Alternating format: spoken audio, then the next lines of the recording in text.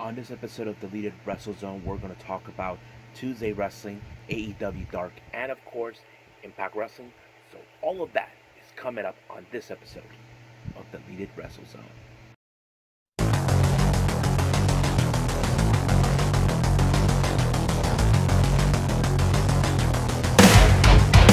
Are you ready? Get up, get up! Get up, get up! Get up, get up! Get up, get up! Get up, get up! Get up, get up! Hey everyone, welcome to Deleted WrestleZone, all things that is pro wrestling, such as AEW, NXT, New Japan, Impact Wrestling, NWA, many promotions, wrestlers, championships, and matches. I am your host, J-Rod here. So before we start with reviewing both AEW Dark and Impact Wrestling, I want to give you guys the updates what's going on for not only this channel, but also in my podcast, DWZ Podcast with J-Rod. So I'm going to be releasing a new episode coming up. Now, some things I may not be able to post. Sometimes I like to balance out certain things because I don't want to push too much pressure on myself. But if you guys are trying to find out what is the podcast, what platform, hold on, I got the info right here. Nope, hold on, got it right. Okay, so here are the distributions where you can find me on my podcast. Because normally in the past I used to do this with Nico, but I haven't seen him for almost a year or so. But since late last year or this year, I think so. But here are the podcasts you can catch me on. You got Apple Podcast, Google Podcast, Spotify, Breaker, Overcast, Pocket Cast, and Radio Public. So if you guys are interested in checking out my podcast, I'm always there. I talk certain things, last episode I talked about Slammiversary and all this, but the upcoming talk on that podcast, if you guys want a preview of that, is going to be about Daja Gonzalez, or better known as back in WWE, Dasha Fuentes, who just recently competed in the Titan Games. And I'm trying to remember what else I'm going to be talking about. I broke down on the spreadsheet. Hold on a second. Now there's been talk about, from two different promotions, about having women's tag team championships going around. And also the final thing, it's now been in the air for quite some time. The Four Horsemen in AEW, a brand new version. It may not be called the Four Horsemen, but it will. So all of that will be on the podcast, hopefully in the next couple of days. I may do that tomorrow. If it doesn't happen, then wait a couple of days. But I am working on that. So right now, let's get started with AEW Dark.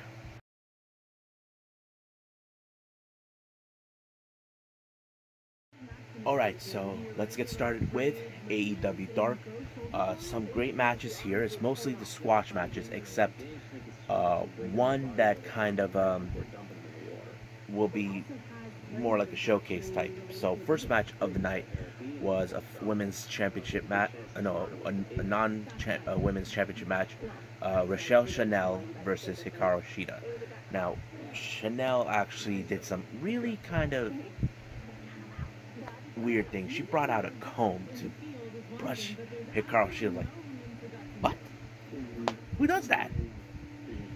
So that kind of made things a lot more funnier for me. But of course, we cannot question Hikaru Shida's strikeness. If you guys aren't familiar, she's good as a striker. She's the best on that. So Hikaru Shida took the victory on this one. Next match, it's Corey Hollis versus Superbad Kip Sabian, as always, accompanied by Penelope Ford. I mean, yeah, she's always there by his side. But there is a moment where, of course, Corey Hollis just did some amazing spot, but at the same time, it did not go well because Kip Sabian took the victory. He didn't need Penelope Ford that much, but he won the match. Now, this next interview was done by Daja Fuentes, but I mentioned this on the podcast. Now, as you recently been knowing, we have been seeing the teaming between both Brandy Rhodes and Allie. Now, in the past, those two have been enemies, dating back maybe to Impact. I'm not 100% sure, or how long their rivalry has gone.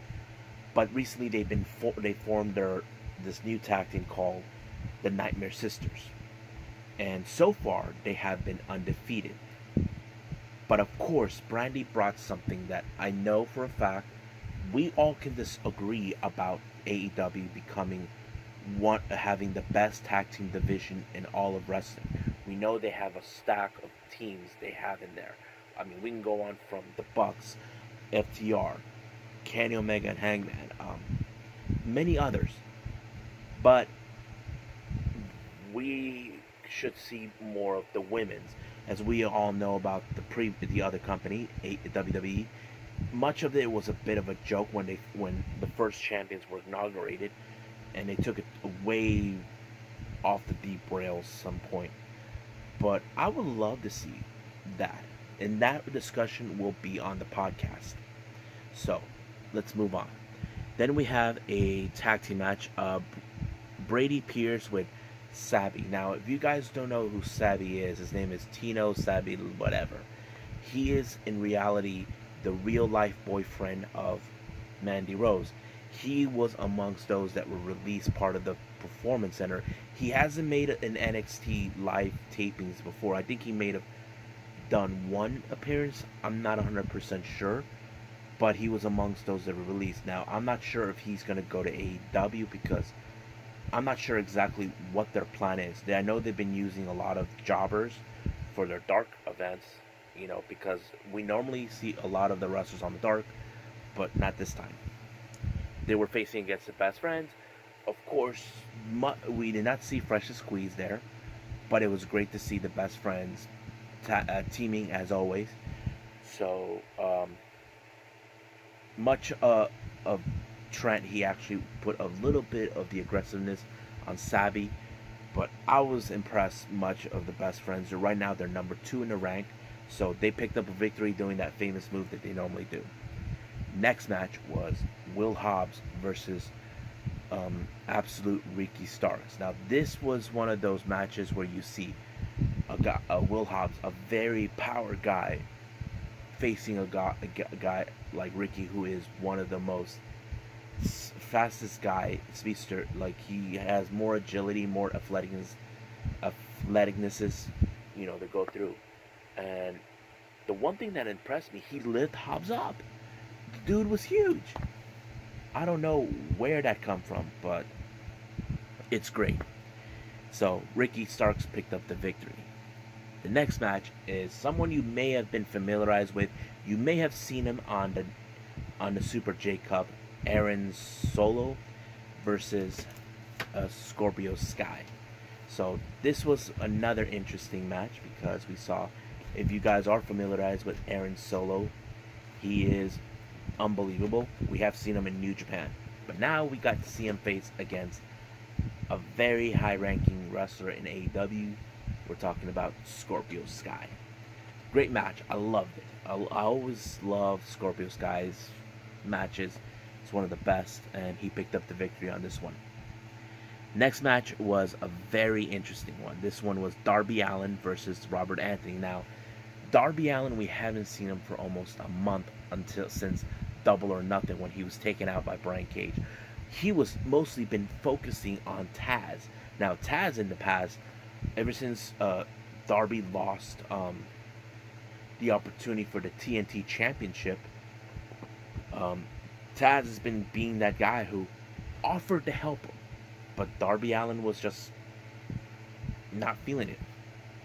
And because of that, he got hurt thanks to Brian Cage. And now he came back this past Dynamite episode, where he attacked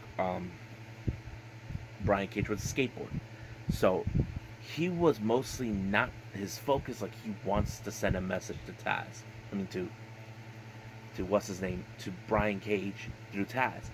But As always, um, Darby Allin took the victory, but of course, out of nowhere, here comes Brian Cage trying to give him a pounding. Then Robert Anthony tried to tell him what the hell is he doing. Like, Robert Anthony seems like the kind of guy who doesn't like people stealing his spotlight. But the biggest shock and surprise was who Brian Cage allied himself with. It turned out to be Ricky Starks.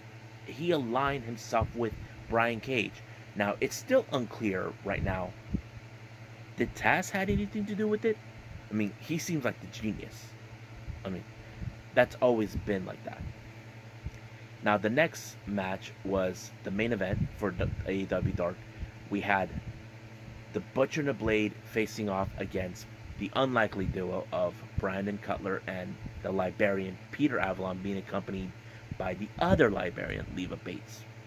So, much of this match was good. I mean, I can see maybe down the line Brandon Cutler and Peter Avalon could get a pick of a victory some point. I mean, they had to face one of the most toughest teams in AEW, and I had to say it was great. But of course, as always, the Butcher and the Blade took the victory. But post-match, they decided to send a message to the Bucks through through Brandon Cutler. If you all know, Brandon Cutler and the Bucks known each other for years. So this is going to be one crazy match between those two teams this coming AEW Dynamite episode. So stay tuned for that. So I hope you guys enjoy this part of AEW Dark. So let's move on with Impact Wrestling.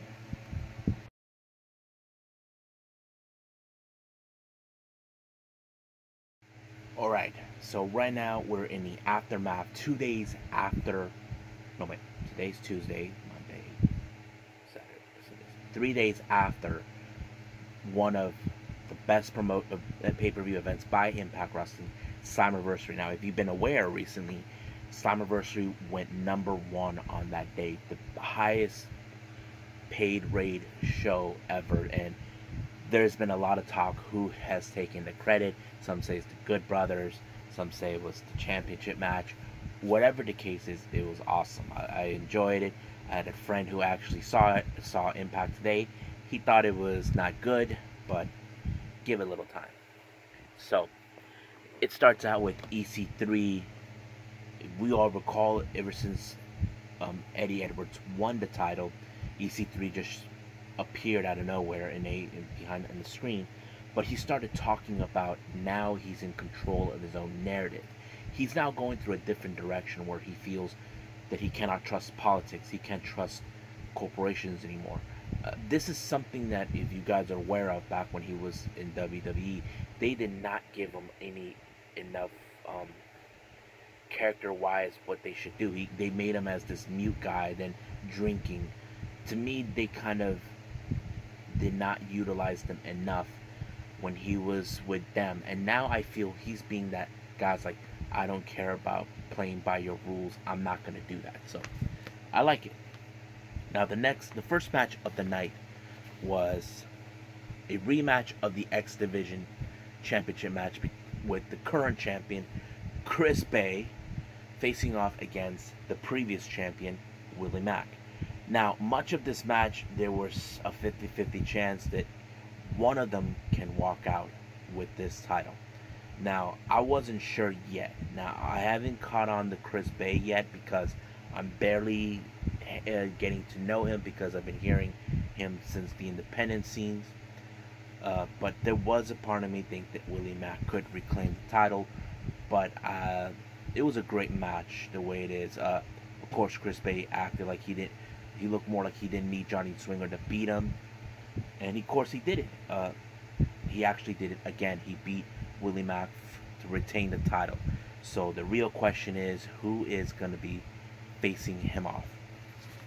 Now, the next thing we see is the Good Brothers coming out, saying what a great time that they showed up at a perfect timing, making Slammiversary the #1 paying raid show ever. And I have to agree, I enjoyed, because we've been hearing it for a while now that these guys could be heading to Impact.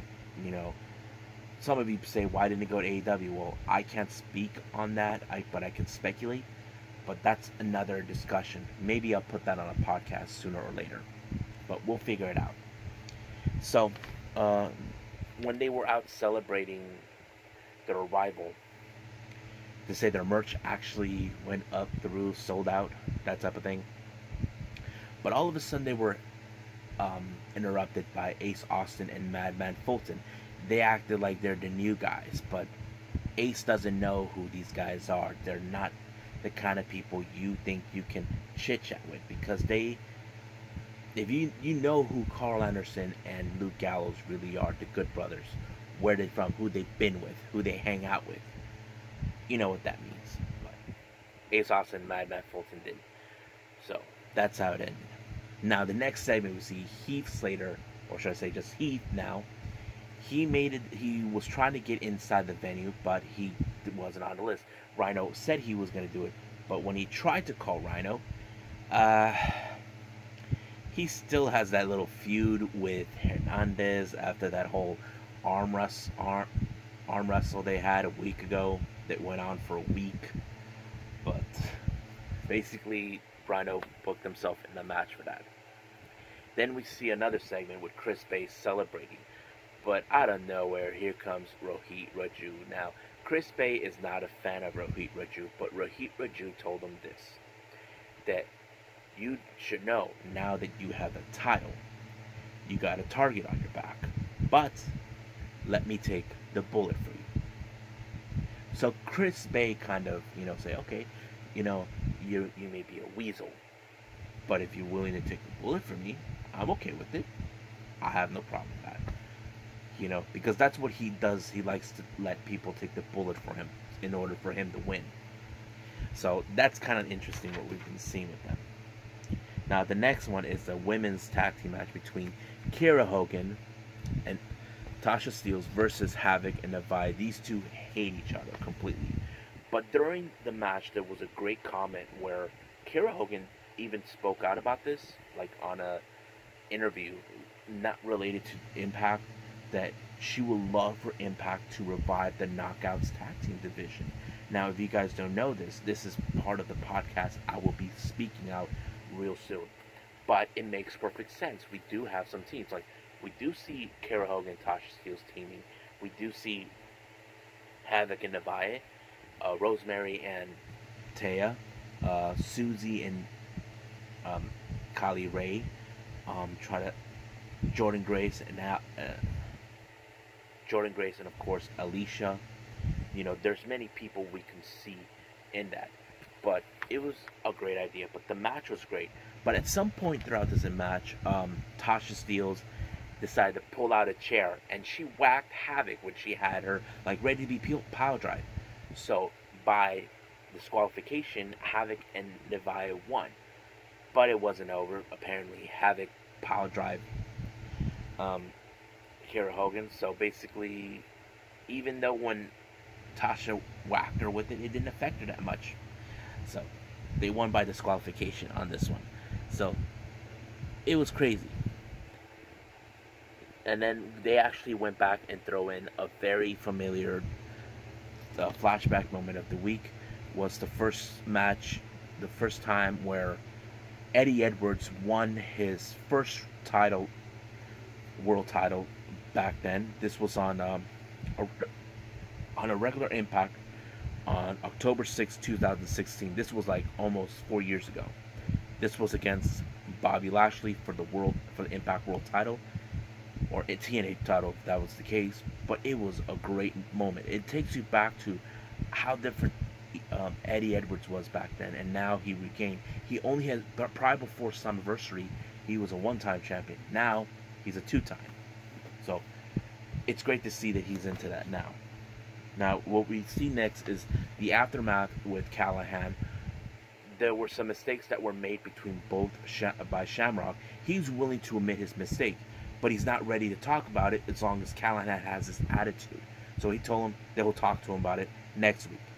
So basically, Callahan questions him, but he doesn't see that Shamrock can see his own mistakes. So basically, he knows it, but he was rubbing it in right in his face. That's what it was.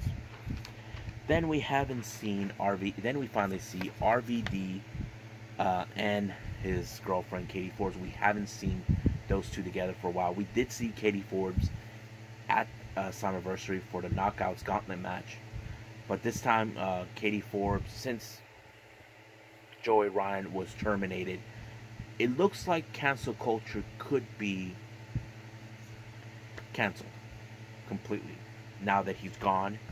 I don't know about Jay Chris, what's his status.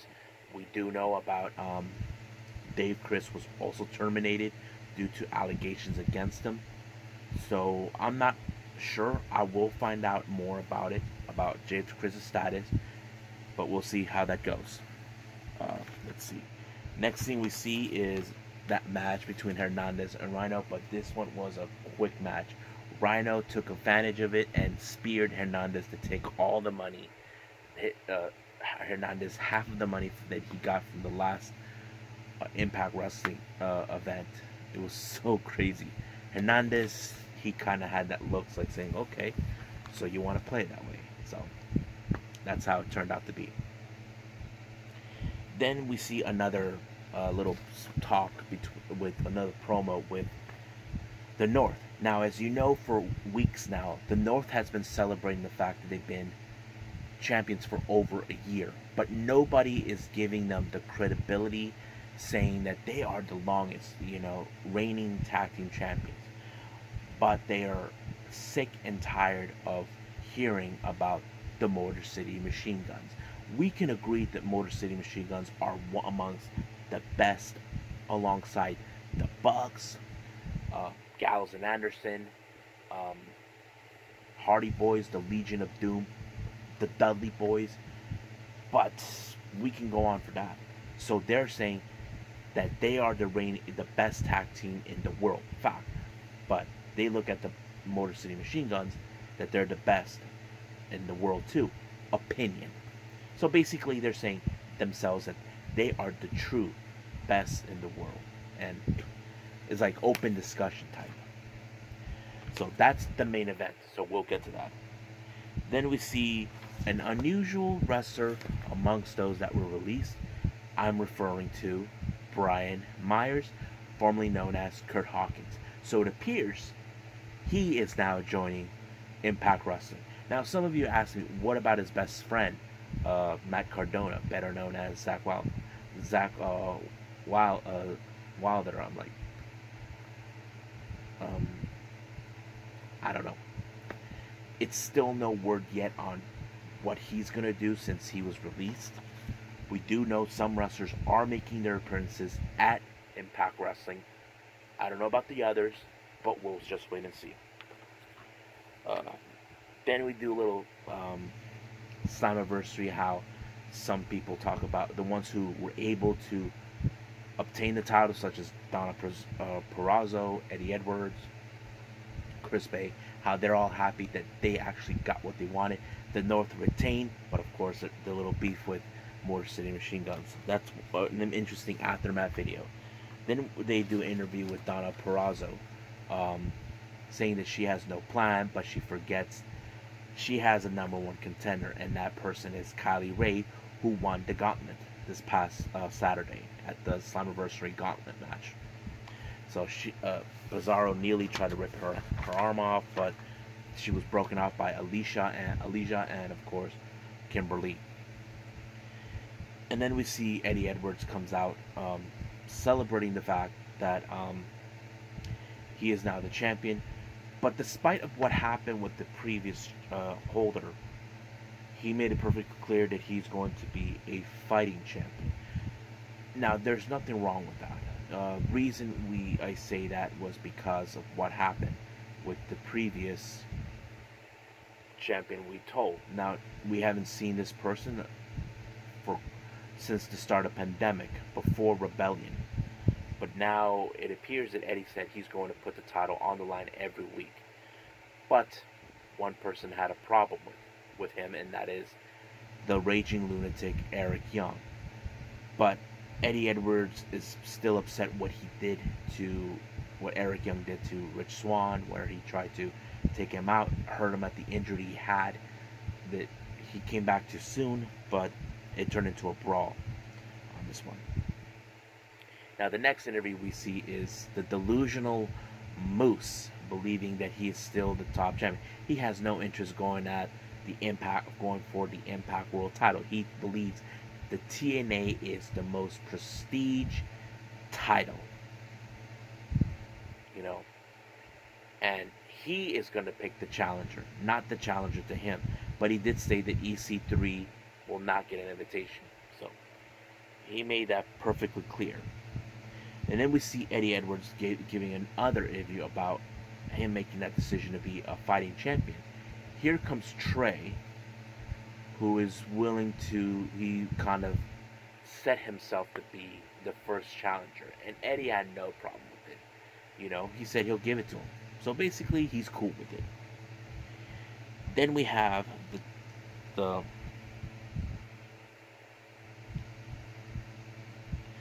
I think I might have skipped something. Yeah, that. Then we had, of course, the TNA World Title. Moose putting it on the line against Fallah Bahh. This one was, of course, not the best moment for Fallah Bahh. He lost big time. As soon as Moose won, out of nowhere, here comes EC3 and put him out. No one knew how he got in. So I think what I see is this with EC3, why he showed up and attacked Moose. Moose going out saying that he beaten every wrestler who were TNA, such as Ken Shamrock, RVD, claiming he is the world champion. EC3 himself is the world champion. So he is going to prove him, you never beaten me before. So Moose will try to say he's the best wrestler in the world, that he's the god of wrestling, but EC3 doesn't see him as that. He sees him as a fraud. So that's what I think is going to happen. I can't wait. Now, outside of the venue, Good Brothers were leaving until they were stopped by Ace Austin and Madman Fulton. But Ace Austin always has a trick up his sleeve. He contacted Reno Scum and attacked the Good Brothers, but it was still not enough. It's been announced next week that the Good Brothers will face Reno Scum. So this is going to be an interesting match. But I do have that feeling that Ace Austin will try to be there to make them look bad. But we'll see where that goes. Then we see a little thing with Johnny E. Bravo at some pad. Now, I didn't know whose pad was it, but it turned out to be Taya. They were supposed to be alone, but Taya somehow got in. Then Rosemary decides, I know how you got a good party. So she teleported various people. She teleported Kylie Ray.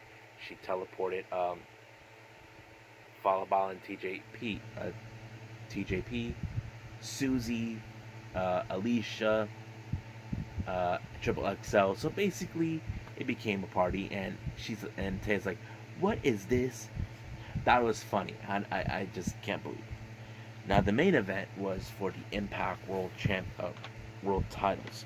So basically, this is where the North has to prove themselves that they are the best, even though they're saying that the fact is they are the best right now.